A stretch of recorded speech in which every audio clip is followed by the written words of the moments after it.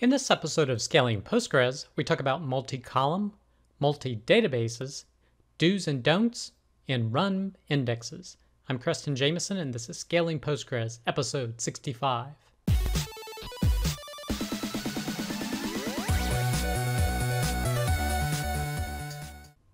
All right, I hope you're having a great week. Our first article is multi-column indexes, and this is from medium.com in the PG Mustard area. And they're talking about an index over multiple columns. And usually how you would start indexing your database or your tables or your application would be putting on single column indexes. But then if you start getting performance issues, a lot of times you move to multi-column indexes. And this is kind of a counterpoint in that there's kind of no magic bullet, and it talks about some disadvantages. So they talk about when multi-column indexes fall flat. And that's predominantly when you're needing to search on the second column in a multi-column index, or the third column, or the first and third, then a column of a multi-column index, then it won't really work. And they go into some clear examples about this and why it won't work. And they even say how to spot some inefficient index use, and that's when you have like a high amount of rows removed by the filter when you look at the query plane when you run explain or explain analyze.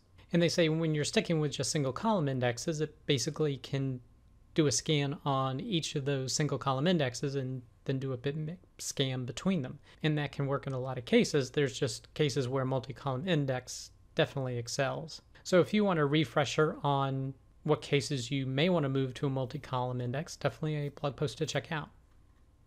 The next post is managing multiple databases in Rails 6. And this is from the citusdata.com blog. And with the new Rails 6, they have the ability to support talking to two different database systems. I'm sure other frameworks have that, but this is calling out Rails because this could be advantageous if you have a primary PostgreSQL database and then a replica PostgreSQL database. Here they call it a follower. And basically you would direct all data changes to the primary and then all essentially read-only queries to the replica or the follower. And they talk about how to configure Rails to set this up to work in Rails 6 and how a lot of times basically you just tell Rails to automatically utilize the reading role, which is hitting the replica for get and head requests, and probably leave post, patch, put, things of those other HTTP verbs for just hitting the primary database. So if you use Rails or another web framework and you want to look into how they're offering the ability to talk to multiple databases, definitely a blog post to check out. The next post is Don't Do This. And this is from the wiki.postgresql.org. Now I saw this post earlier, but heard some mention of it, and I'm going to mention another blog article related to it. I'm not quite sure who authored this, but it does have some, I would say, opinionated choices on why you should and should not use different features. Now, some of them are clear in terms of my opinion, but some of them not so much. Like, for example, a lot of ones that definitely agree with are don't use the PSQL -W or include the password. Don't use between. I agree with. I always have to take a step back and think about it. Usually with dates, I definitely do what they're suggesting here, or at least the timestamps. But like things that's different is that I frequently do use timestamp with that time zone just because of the framework that I tend to use. If that framework offered different options, I might use timestamp including the zone with it. But a lot of that is just due to the framework that I'm using. Text storage, basically they're saying you should mostly use varchar or text and rarely use varchar in, although I find it beneficial, and they say that this is when you should do it, is using a limit when you actually want to limit the text. And a lot of times with my columns, I do want to limit because I don't want people to be able to insert data into the database in an unbounded fashion a lot. There's one here that says don't use serial, but again, a lot of the frameworks, they're using the serial data types as opposed to the new identity columns. Now, hopefully the frameworks that I use will be switching over, but as of now, they are not. So it's an interesting blog post and has a lot of advice to look into, but I guess I wouldn't necessarily take it as gospel. And again, for everyone, they say, when should you? I guess some of these, when should use, I would say, what is your framework doing? Or are there things that you're using, like an application framework, that makes it more difficult to kind of do some of the recommendations in here? I guess I don't have a high difference of opinion with a lot of these, but a lot of the reason I do some of these things is because of the application framework and what capabilities it offers. The next post is table inheritance. What's it good for? And I believe this is kind of mentioned because in here it says don't use table inheritance essentially.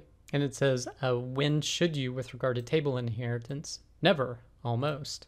But here, this blog post by Perspectives on the Ledger SMB is talking about a use case that they felt inheritance is good. Basically, they had some sort of objects, and those objects had notes for each of those types of objects. So they were using a parent notes table and then did an inheritance to like an invoice notes table and then other different types of notes table. And they found that this particular inheritance feature works for them. I wasn't 100% wedded on the idea as I read through this blog post as something that I would do, but I could see it as a use case where you want to make the decision to do it.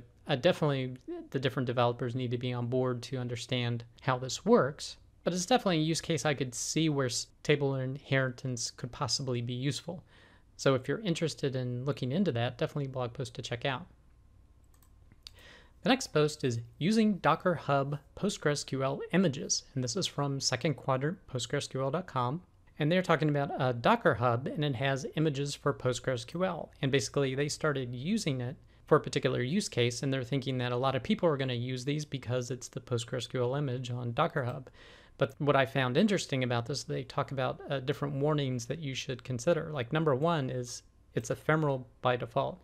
And that's a thing that has me nervous about using containers with PostgreSQL, is making sure the data just doesn't go away. And apparently this Docker image on Docker Hub is ephemeral by default. So you can essentially, as he says here, quote, by default, these images make it very easy to lose your data forever.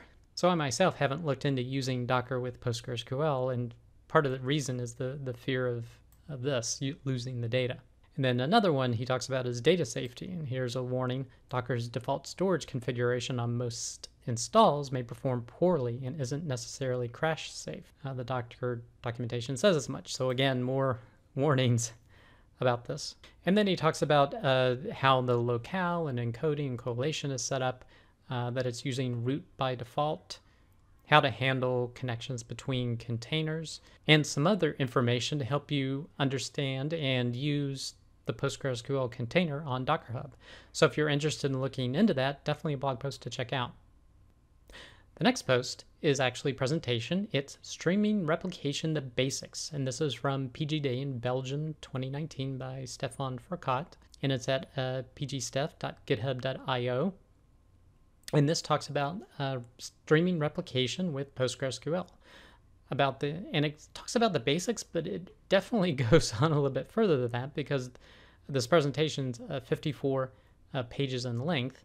He goes over the basics of WAL and how streaming replication works, how to set it up, but then he also goes into issues such as monitoring, so how you monitor using pgstat replication, the PG WAL receiver, how to do failover, promote the different databases, and even failback using PG Rewind. So it does start off with the basics, but then it goes in much more deeper about all the issues related to replication, even mentioning synchronous replication. So if you're interested in getting an overview of streaming replication and then going much more in depth, definitely a blog post to check out. The next blog post is Indexes in PostgreSQL, Part 8, RUM. This is from haber.com, and I believe this was posted on postgrespro.ru, and it basically explains the RUM indexes. So it's kind of like the, as they say here, quote, the next generation gen has been called RUM. So it's the next version of the RUM index. And they're looking, because typically you use gen with data types like for text search, for JSON-B queries, for arrays, things that have multiple values in the data type. But they're saying there are certain limitations in gen, and basically RUM has been developed to get around those. Now, it's not offered as a part of the core PostgreSQL install, but you can install it as an extension. And it talks about the use case here. Now now one of the things they mentioned here is they actually added more information to help like things with ranking and make it more efficient, better for text search with RUM indexes. And like at least one disadvantage here is like looking at the size. A gen index for something that they were looking at was 179 megabytes, whereas the RUM index was 457 megabytes. But basically it makes search much faster. There was a presentation that I found from Postgres Open 2016, and I'll include this YouTube channel link in the notes, but it talks about create index using RUM, and by Oleg Bartunov, and he's describing the RUM index, and he was seeing performance improvements like 6 to 9-fold in text searching, because again the gen index has problems with ranking because it doesn't have enough information in it to do that. And it can also do some things like also order by date time when you're searching on a particular text query. So if you use a lot of full text search in PostgreSQL, it's definitely, these are 2 posts to check out to see if you may want to look into using the RUM index. The next post is a glance at pgcron to automatically schedule database tasks. And this is from Luca Ferrari at fluca1978.github.io. And he's talking about something that was developed by Citus as a way to store scheduled jobs in PostgreSQL using pgcron. So this is an extension that you can install, and it has a cron-like syntax, and you can set up to run database jobs directly within your database system. I'm probably going to still be sticking with cron, but if you have a use case where you actually want to store the jobs in the database itself to complete on a periodic basis, definitely a blog post to check out. The last post is an overview of sharding in PostgreSQL and how it relates to MongoDBs. And this is from Percona.com blog. Now this is related to a YouTube video that was shared a few weeks ago in Scaling Postgres, but it talks about first partitioning in PostgreSQL, and particularly declarative partitioning. And then it goes into sharding with the concept of you're storing one of these partition tables in a totally separate server instance and using a PostgreSQL foreign data wrapper to actually communicate with that secondary instance that has that partition table on it. And it goes through the code and shows you how you can do this today. And they also give some advice on when does it make sense to partition a table, and then when should you take the next step potentially and look at sharding.